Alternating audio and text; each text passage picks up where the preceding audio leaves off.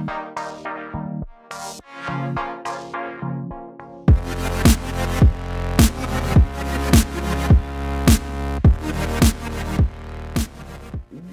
back to the July update from the Tau team. Here with me, Fola, and this is the business update. So let's get into it. I'll pass it over to Igor for his update for the month. Cheers.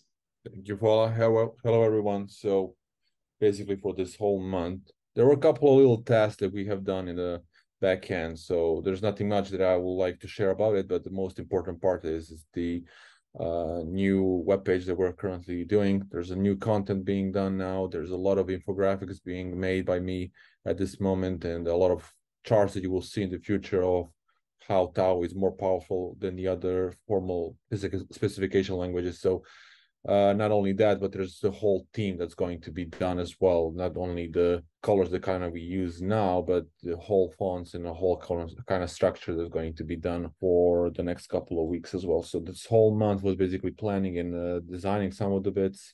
Content is already there. There's also new stuff that we want to implement too. So pretty much that's been the whole month for me. And hopefully I will be able to provide more and give you this visual new Tau look in the next couple of weeks. And that's basically it from my side.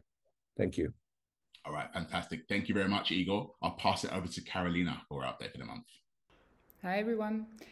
My quick update is that I've been mostly working on the website makeover because, as you know, we've been repositioning Tau as a software development tool for the formal specification market.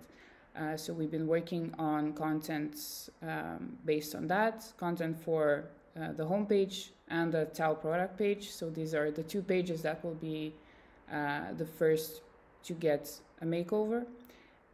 We've been working together with Fola, having a lot of discussions, getting inputs from other team members, and our goal is to find the best way to brand some of the Tau features and to make sure that the content is as impactful as it is easy to understand. All right. Thank you very much, Carolina. I'll pass it over to you, Killian. Over to you. Hi, everybody. So this month I've been working on aggregating different online forums, discussion groups, and mailing lists all around the topic of formal methods and model-based system engineering, because this is exactly the domain that Tau is operating in. And together with Fuller, I've been preparing content to be posted in these outlets. We've already posted in some of these groups some content.